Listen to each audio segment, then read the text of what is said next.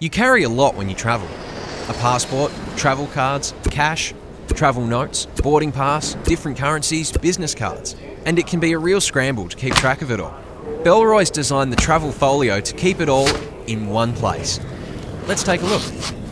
The left side stores your travel documents. 2 slots hold both boarding passes and passports. On the right side, you have quick access card slots, plus a spot to stack less frequent cards. Behind the divider is a larger section for tickets, passes, and larger documents. And for those who use a second SIM when travelling, there's a spot for that too. Hidden behind that is a section for storing travel cash discreetly.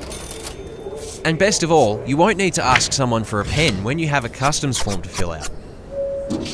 You'll be prepared with a handy micro pen stored in the centre.